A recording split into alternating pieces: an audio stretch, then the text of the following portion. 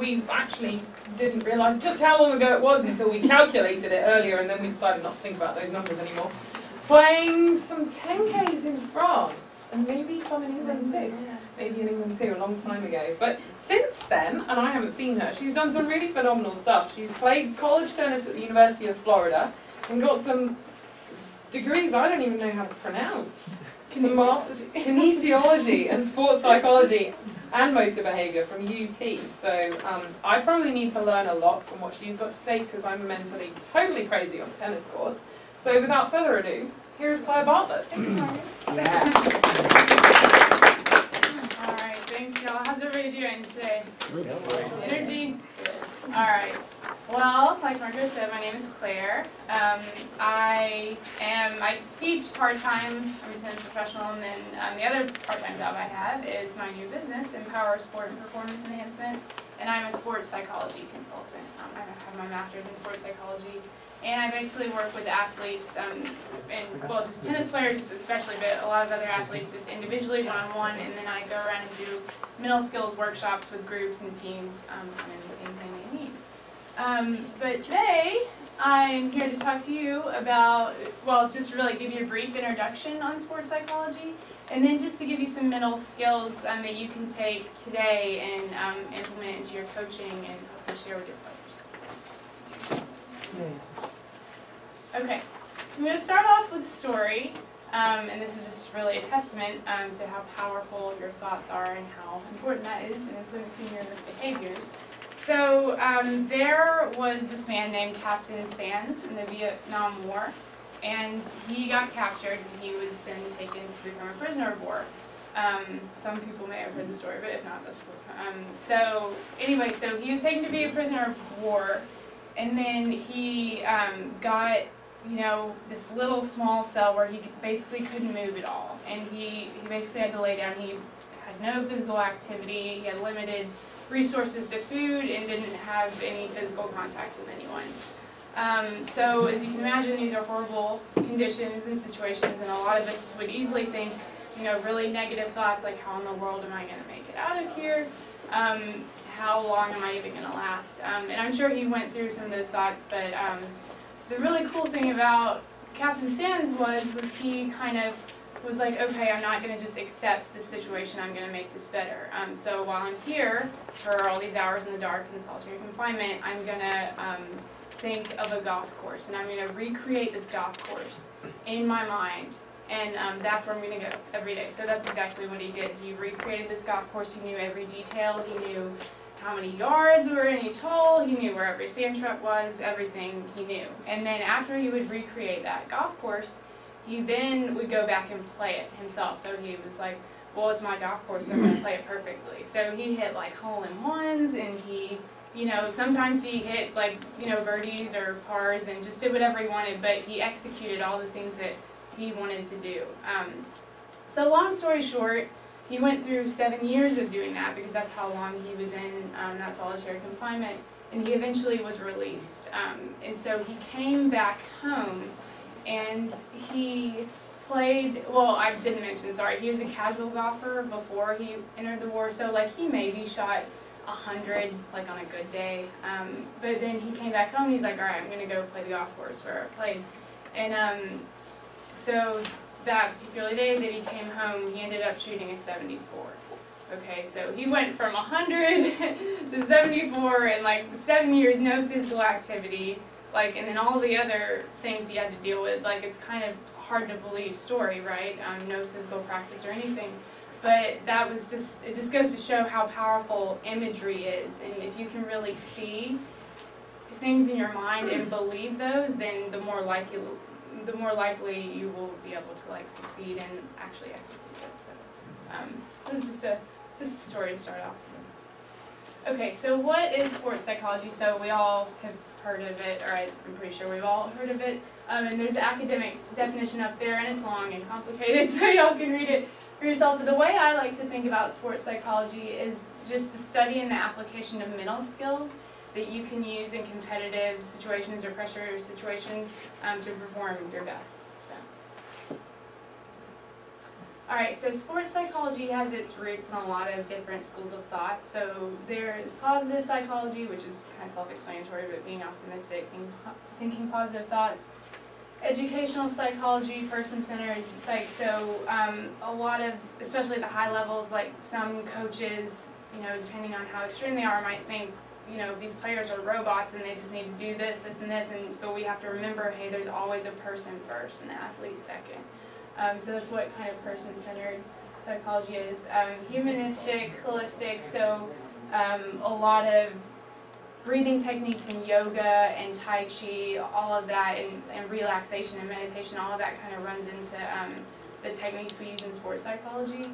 The thrive or survive mindset, so anybody, you know, you can get through anything if you put your mind to it, but it's like, how do you get through that? You know, do you just like come out and like, you're like, okay, I'm done, or do you come out on top and like with a positive attitude and you've learned something?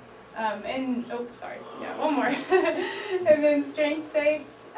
So if you were to go to a clinical psychologist, they might, depending on their theories and how their orientation, they might like break down all of your issues basically and then build you back up. But in sports psychology, we like to look at people's strengths and what they're good at and build those up first, and then they're even more confident about themselves, so then they can reach down maybe to things that they want to improve on and not feel so bad about it, okay, because they have that other strengths in the back. Alright, so why use sports psychology? There are lots of studies and there's lots of research done on this, but this one I thought just was most relevant and what was most helpful. 90% of Olympic athletes have surveyed that they use some sort of mental preparation in their training sessions before they go into the Olympics. And not everybody wants to be an Olympic athlete. Like some people just want to be a high school athlete. But at whatever level you want to get to, if you want to improve, there's research and you know there's facts that saying that practicing these mental skills is going to help you get better and it's going to help improve your performance. Alright, so I keep saying mental skills, like what are mental skills? There's a ton of them up there, so I just put them, and there's even more, but just a few. Relaxation, focusing strategies, there's communication, motivation is a skill. Some people think like, oh no, motivation, like you're either motivated or you're not. Well, in sports psychology we believe, no, you can actually work on motivation, you know, if there's a reason that you're not motivated, and we can help build that motivation. So, and the rest are on there. So, yes. Energizing techniques. Will you touch on that a little bit? Energizing techniques. Yeah. So, like what are they? Yeah. Yeah. So like, if people have trouble, like let's say there's somebody that's really nervous before a match and they kind of shut down, you know. Like there are ways, breathing techniques like muscle strengthening and relaxation, things that you can run them through to help them like relax and like get more energy. So I mean I'd have to go into a lot more things, but that's kind of what that is. And like just like I was saying, like there's a thing, a relaxation process that I take people through, and I'll go through every muscle group in their body and like to tense and relax, and then like have them do a little bit of a dynamic warm up after. And then mix that in with just some like positive affirmations, stuff like that. So that's kind of what the energizing techniques are. Yeah, and if anybody has any questions while I'm going through this, please just stop me. We'll talk about it. Okay, so how will sports psychology help? So it'll obviously, like if you have these, you're going to be setting goals in sports psychology, so if you have goals, it's going to improve your focus, right? And if you have your goals, then you're also like, you know, some practices, like if you have a player that hasn't done sports psychology and they have some emotional issues, right, maybe their practices will be like really up, really down, and just like, you know, they could be really mad one day and then like fine and happy the next day. But if you have sports psychology and you have your goals set and everything, you're practicing mental skills to get better, they might have more consistent practices to where like they're not getting super mad, but then like, you know, they're trying to like, I said that wrong, but you know, they're trying to just improve and focus and stay positive. So, and then this will also build your confidence. The more you go through these things, the more you build your mental skills. You know, you hope to see benefits, and that turns into wins and you get confidence. and just increase positive feelings. When to use sports psychology. I tell people you can actually use it all the time, because even though we talk about it in realm of sport, you can use it when you're at home talking with whoever you live with, you can use it at school, you can basically bring it anywhere. But in regards to sport and tennis, you can use it before, during, and after a match or a practice session. You can use it when you're talking with a teammate or a coach. You can also use it when you're in physical therapy, like if you're rehabbing from an injury, or if you're just you have an injury and you can't do anything, you can use it. And you can use it when you're transitioning out of sport. So if you have somebody that's 16 and they're just like, I've played tennis for a lot of my life, but maybe it's just not the thing for me, then like there are ways that you can talk to your player about how to transition out, because that's been a big part of their life for those 10 or so years, how many ever years they've been playing. And the same if it's an injury, maybe a career-ending injury, and right after college, they've spent all this time in tennis, but now like what are they going to do? Like maybe they didn't focus as much on school, so then there are ways you can help them transition out. So, did you? Oh no, sorry. sorry. Okay. Hear me. So how often can you use sports psychology, and how long will it take to see results?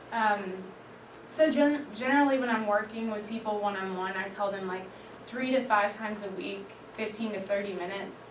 Like if they come and see me for an hour consultation, that'd obviously be one time, but like doing it on your own is really important, like for you to retain things and learn and actually practice executing them.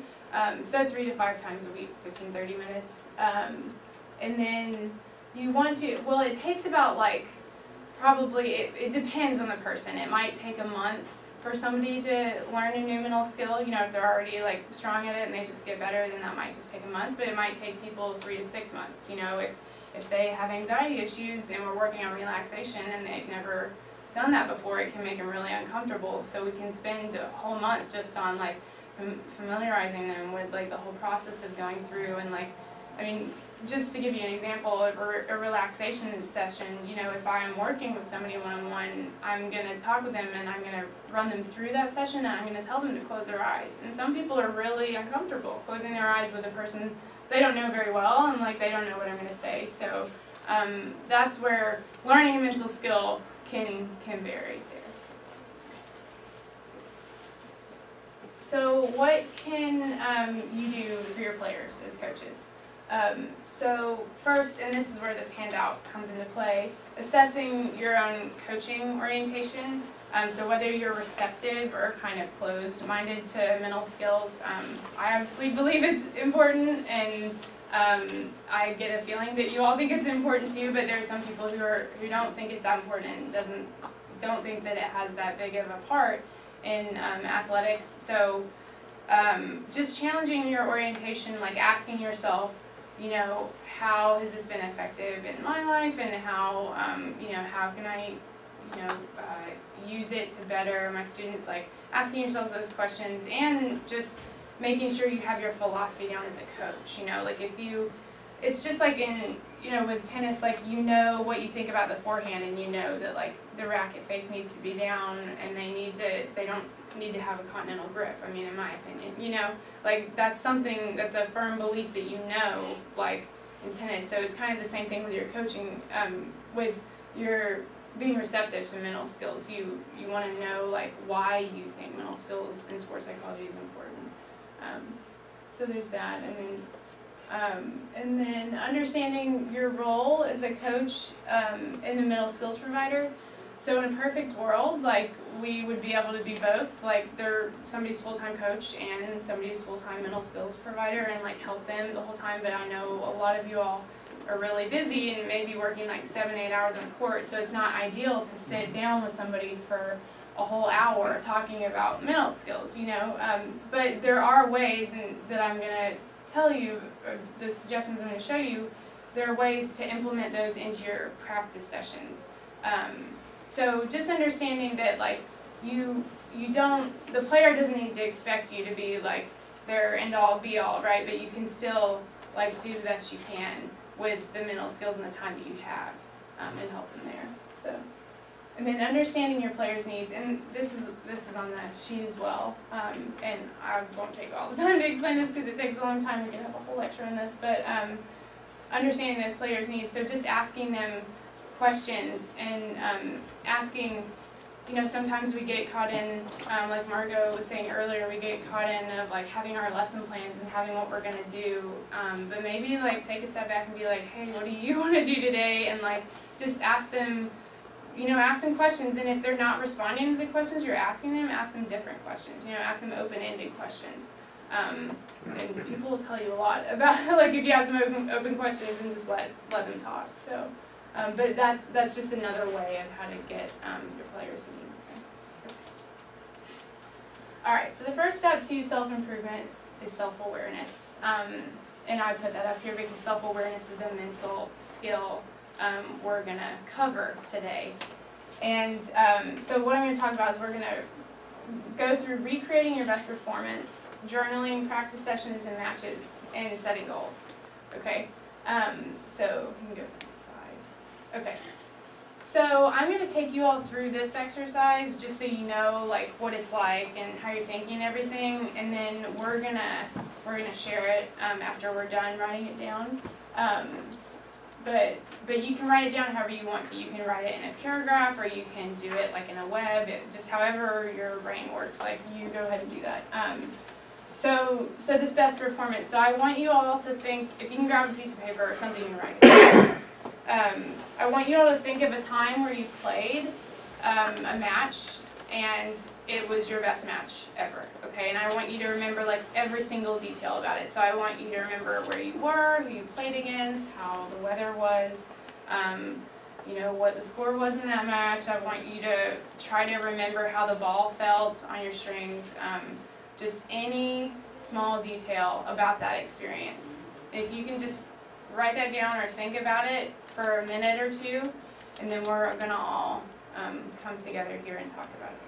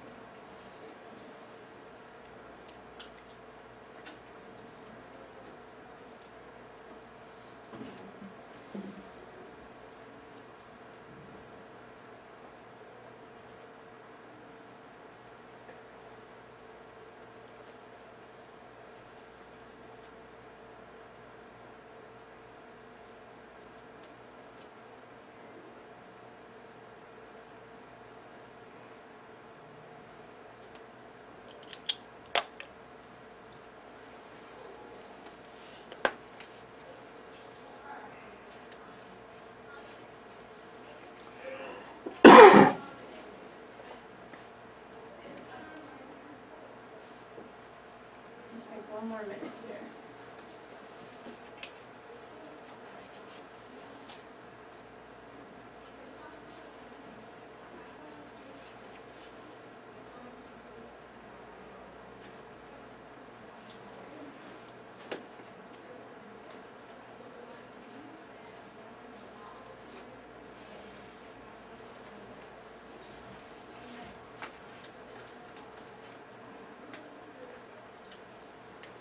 So finish up with your last bits. Does anybody want to volunteer and share their experience? We may end up putting it somewhere. Yeah, February 2008, Austin Peay State University. First court on the left, playing Brett Shaw. Executed my plan perfectly. Inside out forehands all day long on big points. Inside in. Ball felt great. I felt great. literally the plan went exactly how it should have, and I lost to that guy a season earlier in a tough match. I beat him in straight sets. I think I got nervous, but I mean, I knew my plan and executed it. So you were still, I assume you're still able to focus like through being nervous? Yeah, I was nervous because the second set was a lot tighter, but I just knew that I was opening up the court for the shot I wanted. So on the big points, I played better than he did, and I had a net ball that went my way, but it was still a good day. Anybody else? I don't have such a detailed experience, All I right. guess. But I think that a lot of the factors that I remember from the few matches that I felt great are a lot of it is the outside environments and what I was doing inside, what I was telling myself. Like I remember being windy, I remember people yelling at me, and I remember just being, whatever I was telling myself. But I don't know, it's kind of like I keep on like going back to the images. I remember that it's kind of like I can see it, but I can't go back and be like, what was my plan? Like you can't go back and be like it was a specific match? Like it was No, just I like, remember the oh, you specific remember this matches. match, I just okay, don't, okay. like Devin is saying, like Yeah. he remembers, What was your like plan? Federer remembers after he finishes every match. He remembers certain points in certain games, but anyway. Well, that's funny because a lot of players actually say that, and that's what we call flow, and it's where you're playing so well and things are going so well, you don't even think, like you don't even know what you're doing really, and that's really what we're all working for, and that's why we have sports psych, is to get to that level of peak performance. Because when it's becoming so automatic, I mean that's when you're most relaxed, and that's what all these scientists and everybody have studied. They've studied that like the less brain activity when you're in those high pressure situations, the better. One more person? I struggled to think of a particular match that felt really good, actually. I spent most of the time trying to remember one. And I sort of fell on two. One, I actually only remember the tournament. I don't remember the matches in that tournament. But I just remember I was in such a good mood, without naming too many names. One of the coaches at school had just got fired. And I was in a really good mood because I didn't like him. And I won the whole flipping tournament on the back of it. I was taking everything on the rise. I don't remember I remember where I was over in Memphis. I remember vaguely where I was. I know my ankle was all taped up because I just destroyed half the ligaments in it a couple of weeks earlier. And I was on fire. And I just remember being really happy. And it's funny, and then the only other match I could remember where I felt that good is the exact same match where my flipping tendon exploded. But I was feeling so good, and I had this unbelievable inner confidence about me. I was firing down the best serves ever this time last year. I just remember feeling so happy and so confident. That's the only thing I remember. Well, it's funny because then sometimes, like, when you have something dramatic like that happen, like an injury, sometimes you have to adjust things in your game, right? Like, maybe you won't be able to hit 50 balls a point. Maybe you're going to have to go for more. And then sometimes that'll work on a given day, and then, yeah, you're on cloud nine, like, when that actually works, so, yeah. Kind of have a twisted example. Mine was playing a pro that basically grabbed me as a junior and wanted me to work out with him, and I had no clue why. And so he basically shaped my game, developed my game, and I was playing him on a clay court during the fall. Everything seemed super slow, the court seemed large, obviously no net. So I played my game, executed better than I ever had. Everything just felt slow motion. Felt like I could do nothing wrong. But it was a totally wrong experience because after playing the match, the reaction from him that I got, he's a total competitor, it brought me back down. Instead of him patting me on the back and saying, that's what I wanted you to do, he took everything away from me. And so, in doing so, it kind of, it was like, just a slap on the back instead of, brought me up and just tore everything away. Yeah. And on top of that, made me late for date night, so. But it was the best, it was probably the best win. Yeah, You know, just yeah. the experience on the court. You know, going back, I don't know if, you know, everyone else probably played different sports, but I played basketball, and you always have those moments where the goal feels humongous, and everything coming off your hand just Yeah. seems like you can't miss, and it was just one of those matches, Yeah. so.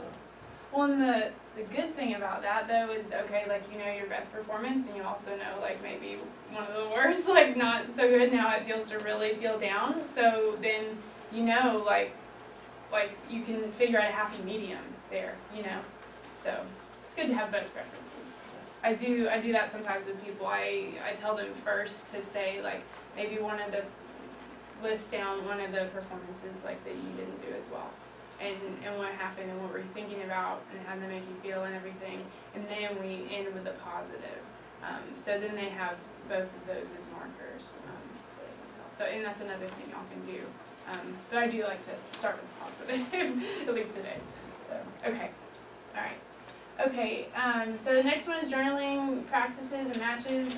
I know we all know about this. This is pretty common sense, right? Like it's, I mean, if you want to get better, you have to know like where to start. So, so this is journaling, but make sure you include all of this information. If anybody else can think of anything else, like let me know. But these are the big things that I like to focus on with my students, and I like to have them recorded down because then it's easier to see over like a week's time and a month's time and all that other progress, like not only physically but mentally, and it makes it a lot easier to see what we need to work on and what they're good at. So yeah. Do y'all have any questions about that? And y'all can write these down, or we can send a PowerPoint. But there's that. So we can go on to the next one. All right. So goal setting. Has anybody heard of SMART goals?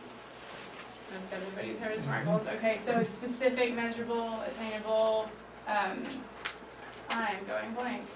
Realistic and time related. Okay, so when you're setting goals, you want to keep the SMART goal in your mind there, and then you want to set long-term and short-term goals.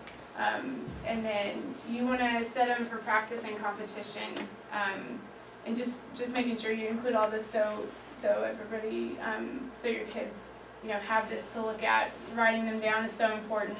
I don't know, where has anybody else had like a creative space to write your goals down, like to put your goals? Where do people put them? Or do y'all write goals? Do we write goals in here? Okay. Near my computer screen. Near your computer screen? Okay, so somewhere you're gonna see it, right? I've had people put it on the neck of their tennis racket. It's a really interesting place. And then I've had people put them in the cars, which I'm not sure, that might be a little dangerous. As long as you keep your eyes on the road, I guess. I personally put some of my goals. I had some fitness and nutrition goals I wanted to accomplish, so I put those in my cupboard for like my food and stuff. So I saw it every time I went to. It was pretty intense, but like it helped me remember things. So you can get creative with that. I used to play with a girl who would write them on her shoes. Oh yeah, that's really good. So you look down to start and yeah, that's a good one. Good deal. Okay, and then just obviously once you set those goals, or once your players set those goals, make sure to monitor them and make sure they're consistent with like their commitment level, So it's one thing if like little Johnny says, hey, I want to win Wimbledon, but they practice once a week, and they're only intending to practice once a week. So just that's an extreme example, but make sure the goals are consistent with their commitment and what they want to do. Alright, and then I have some resources here listed. This USTA Middle Skills and Drills Handbook is like the Bible for all these middle skills. It has on-court and off-court drills that you can do, because I've only touched on a few and they were pretty obvious ones, but these are really creative and it'd be a great resource. I have it here with me today, so if y'all want to take it and look at it, there are a lot of good drills in there. And then In Pursuit of Excellence, has anybody read In Pursuit of Excellence? Okay, it's a good one. It's Terry Orlick, and he's one of the just main guys in sports psychology.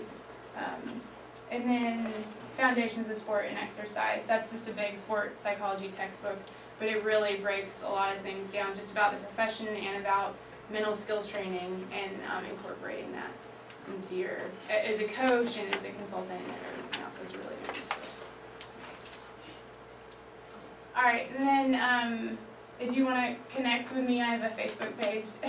It's just funny, Margot was saying about the branding. I just laugh every time I see this page because it's so long, you know, like it's such a mouthful, and like to write the email address, but it is what it is right now. We'll change it, but yeah, and I have a website. It's in the works right now. But yeah, and that's my email. So if y'all have any questions about anything, feel free to contact me. And then I think the next slide is, go ahead. Is that the email? Yeah, it's my sources. So. Yeah, so that's it, but I was just planning on having a little Q&A at the end, so if y'all have anything about what I talked about today, or like what I do when I'm consulting, or anything like that, or if you have a player with an issue right now, just shout it out. Yes? I have a player in the quarterfinals or semifinals of the US Open. And I need to prepare that player to have 13 people on the court, cameras on the sidelines, 20,000 people in the stands, and I'm on a practice court, one-on-one, trying to do preparation with that player. What kind of experience should I create for them on a practice court that will simulate the feelings they're going to have on the main court? Well, that's a great one. Obviously, you can't get 40,000 people to come and scream at you, but I think making it like the most distraction-filled practice as possible. So if you like blare some music, you might, get another pro to come talk to you randomly, and maybe hit random balls. I mean, just make it like crazy, like practice is what I would say. Since and you can even ask the kids' parents to come, because some kids struggle with, their parents on their side, and they get distracted because they keep looking over. You can ask the parents to come to a session, and work with it that way. But really trying to put as many distractions as you can. Do you think that makes sense? Like, do you think that would work in real life? Like, can you picture it with this? I can imagine the distractions, but I'm also talking about the whole experience, the nervousness, the psychology, the whole grandeur of that moment is very different than what exists in a regular practice. So It's not just what might happen from the outside people, but what's going on internally for them. Kind of tap into that. Well, I think that's something, if you've gotten to the US Open, you've obviously trained for a long time and you've had that goal, so that's something that you need to do way ahead of time and prepare, and you would use like relaxation techniques. Imagery is a huge one, like with the story I started off with. If you can have your player recreate that experience, and he or she knows what the US Open looks like, they've seen it on TV, if you can pick a court and just imagine yourself on there, and then have someone, or you could do yourself, take them through an imagery session where they can really feel everything about that place. I think that's where, and doing that over and over, 3 to 5 times a week, 30 minutes, 20 minutes even. But doing that over and over, I think that'll help the most internally. And then maybe externally, like what I was saying in y'all's lessons. Thanks for clarifying that. I didn't quite understand, but yeah. Does that help? Okay. Real quick, I want your take on Djokovic's performance at this year's U.S. Open Finals, where it seemed that everybody but his box and one guy off to the left was cheering against him. Right. And also, to counter that, what about Nadal? Because he keeps talking about kind of being a little bit weaker mentally this season, and he's having a good fall now, but what are your takes on those two players? This is a rough one because I actually don't watch a ton of pro tennis, but I did watch that match. And I think, it's hard to be able to prepare for that, right? Like, Djokovic, you don't want to think going into a match that no one's going to cheer for you. But I think, the times I've watched, it's been all like in Grand Slam finals or semifinals, and I know Djokovic isn't the favorite, you know, and so I think he has to kind of get that a little bit, you know, and so maybe he has prepared for, I mean, Right. like, I mean, do you think he using sees that as that? fuel? You think he's using it as fuel, like a chip on his shoulder? Like, okay, no one's cheering for me. Let me give them something to cheer about, or maybe just to stick it to the fans with Federer. I don't know, because he was amazing. That's the one thing that stood out in that match for me was just his mental strength to block everything out and to focus on his goals. Yeah, well, I mean, I can definitely see something like that driving him, because it's a huge negative. It's a huge disadvantage going into a match like that. So if he were to anticipate that at all, I would see, and what I know about him, he's very internal, and he does take a lot of time to really be self-aware, and he reads a lot about mental skills, and I know he practices, so like, I mean, I can definitely see him taking that and running with it is something that's going to be in his toolbox, you know, to motivate him. So Nadal, I haven't seen play as much because he's been hurt a lot, and then he hasn't been, well, I guess he has been playing a little bit more this fall, but I mean, I'm sure I could go on and on about Nadal. I love Nadal, but I don't know how much the injuries are really injuries. I mean, I like to think that they're injuries. I don't know what I think about that. Is it a mental injury, you think? It could be, but obviously, if you're not out on the court a lot, you're going to lose confidence. And I think that's what he's feeling right now. I mean, the top four, like, you know, getting into that group is just ridiculous. And then taking a few months out and then coming back in, I mean, that's hard, and you've missed out. And so you know, he has all the press and everybody in his ear, like, you should be doing this and you should be here with all these records, like, so I think, you know, nobody's beyond that. Even at the high level, I think people can still lose some confidence. Federer's done it. I mean, Djokovic early on, you know, had some issues there as well mentally, especially in just focusing. So, is that kind of? Yeah. I mean, I just wanted think, your take on it. Yeah, I think, I mean, I am a huge believer in mental practice. Obviously, I think the game's, gosh, at least 80, maybe 90% mental, but you have to have physical practice. In such a technical sport, you have to do that, and I think when you lose that, you're going to lose some confidence. So. What would you say, maybe one single piece of advice to ladies or juniors that can seem to play as well as they practice?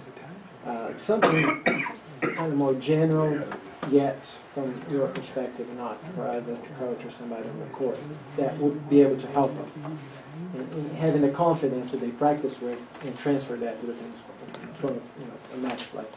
Yeah, so like talking to them about, so these people you have in mind, they just like, they play really well. They practice really well, and then seem like everything, they get tight, and they just lock up and can't really produce the same tennis they do when they practice. I mean, it would be hard for me to just tell them some advice straight off, because I don't know like what's going on, you know, like where that disconnect is between the practice and the matches. But I would just say to them, like, you know, maybe just try to be more self-observant in the matches, like what point are, like, if you're getting nervous, like at what point are you getting nervous, and like what seems to be different than practice and then in a match, you know, and just noticing those little things. And then when they can identify that and, you know, say, well, yeah, like, I don't throw up an hour before practice because, you know, my coach isn't, sorry, but, you know, like, you know, because my, like, you know, it's the shots that I hit out, no big deal, you know, but when I hit long, like, you know, I get really bothered by it, and so I'm nervous about that. So that's right there is a very different factor from just practice. So I think going back to self-awareness, I know that seems like I drove that point home today, but really having them notice, like, what's going on, and then, you know, then saying, hey, like, okay, we'll work on it, like, at this point. Well, if there aren't any more questions, thanks for letting me speak, y'all.